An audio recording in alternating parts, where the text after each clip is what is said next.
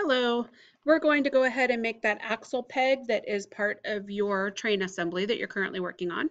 Let's go ahead and start a new 2D sketch. And we're going to draw a line, start on that origin, go directly to the right, make sure it's nice and straight, and put in a value of 0.125. Next, we're going to come up at 90 degrees and make this point, or 1.0. And I'm going to move down so we can see everything here. We're going to go ahead and come back over. I'm going to just draw a perfectly straight line. We'll add a dimension in just a couple of minutes. We're going to go up another 90 degrees, but with this one, we need to put a 0.031 dimension. And let's go ahead and end our lined command. And we're going to come up from this direction now. Start a new line, come down on your origin, go perfectly straight up. Just make sure you're taller than this point here. And then let's do a 3-point arc that starts on this line, ends on this line, and go ahead and just bring it over and we'll add a dimension. Perfect. Let's add those dimensions in here. I'm going to have my first dimension go from the left vertical line down to the right vertical line. Make sure you're not picking any midpoints or endpoints. Pick the line itself, please. 0.211. And then my radius on here, we're going to go ahead and put a diameter, actually a 0.236. Now it's showing we have one dimension needed down here on the bottom right hand side. We're going to go ahead and add a coincident that goes the midpoint or the center point of this arc here to the line itself.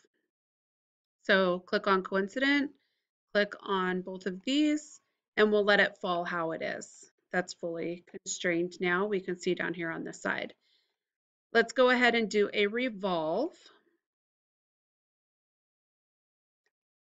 And it chooses our closed sketch for us. So we just need to choose that longer line here as our revolve point to go around, and it's 360 degrees. Perfect. The next thing we need to do is we need to cut the tip of this off so that we have a flat surface. So let's rotate this around, and I'm going to do an offset plane. And I'm going to select the flat that's at the bottom of our pin.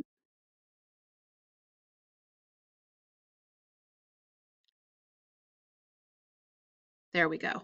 Now it's going the wrong direction. So the direction it's showing is a positive direction. So that means we need to go in a negative direction.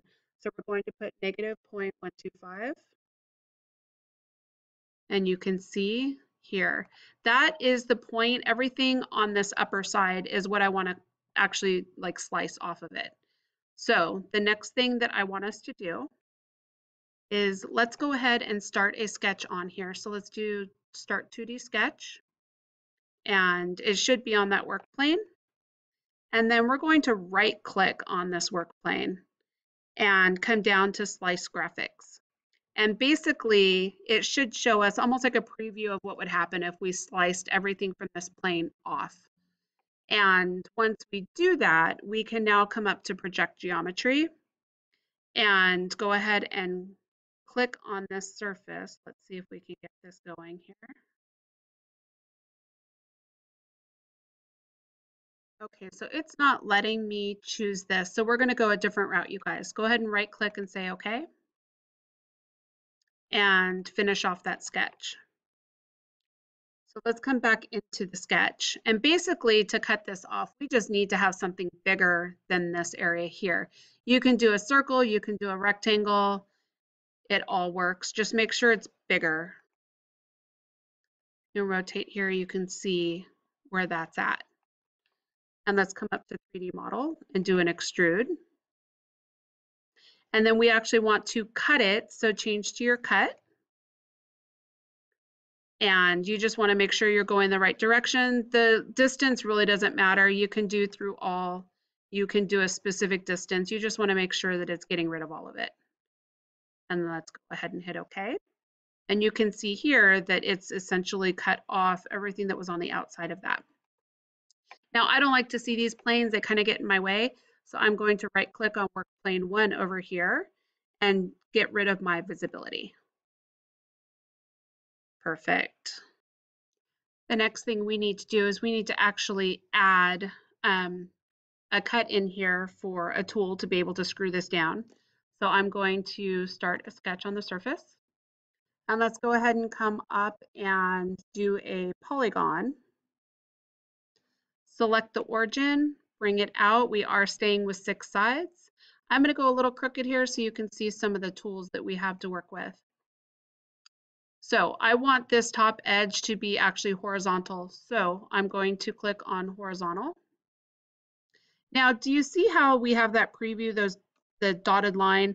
Because we're rotated here, our horizontal is actually vertical and vertical is horizontal. You just kind of have to watch for that. So I'm going to do opposite and click on this line. There we go. I know it doesn't make much sense, but it's because we're rotated that it's backwards. Let's go ahead and do a dimension from here to here, and it's 0.156. Perfect. And then we're going to go ahead and cut this down. So go into your extrude. It shows it for you because it's your closed sketch. Change it to a cut, and this distance should be 0.111. So here you can see just enough for that tool to go down to actually do the screwing motion for this. There are 2 more commands we need to do here. The first is we need to add a chamfer down here at the bottom.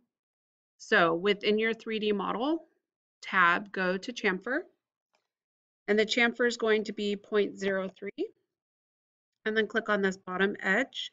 That allows a smooth transition when this pin goes into the hole. Go ahead and hit OK. The last thing we need to do is we need to thread this. So go ahead and come on up here to thread, and we need to click the surface. And we do have an offset, and we do want to make sure that we're a 1/4 inch 20. It designates this depending on the diameter of your post in a sense. So since our diameter was 0.25 or our radius was 0.125, that's how it knows. We also have our depth here. So we need to change it for an offset. And that offset's going to be 0.25. And you can see how it's bringing it down. That means that the threads aren't going all the way up to the head. They're coming down here. Go ahead and hit OK. And there we are. That is your axle peg.